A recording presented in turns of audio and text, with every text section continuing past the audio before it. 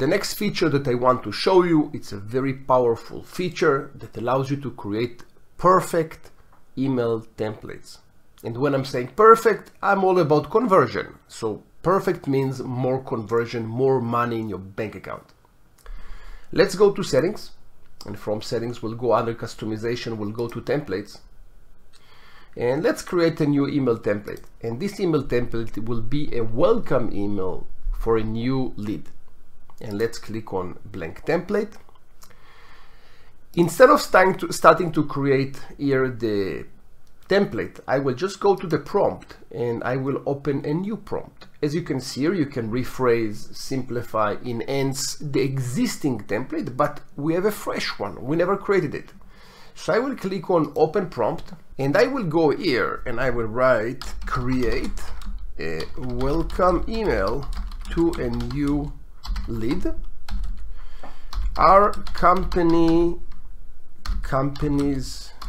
information is, and here I'm going to paste our existing elevator pitch, which this is the elevator pitch. Okay, so I'm going to paste that here, and I hope that you have your elevator pitch. You need to have one, and if not, ChatGPT can do it for you. Awesome.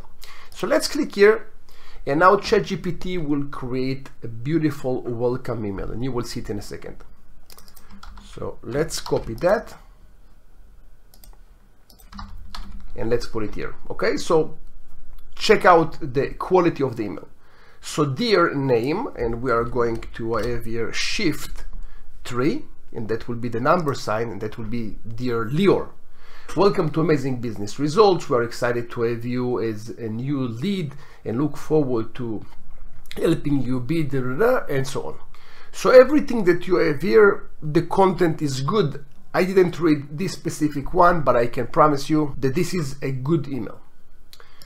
On the bottom, I will have here number sign, and that will be the user signature, which means that will bring, if I'm the one who is sending this email, this signature will be my signature.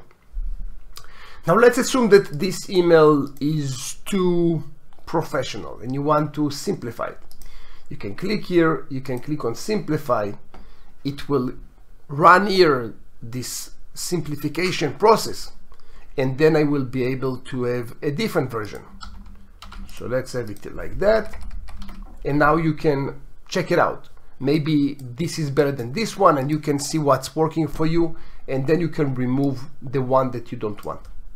Okay, so this is how you write those email templates. Like to hear more about Zoho CRM and ChatGPT extension? Click here for the full episode.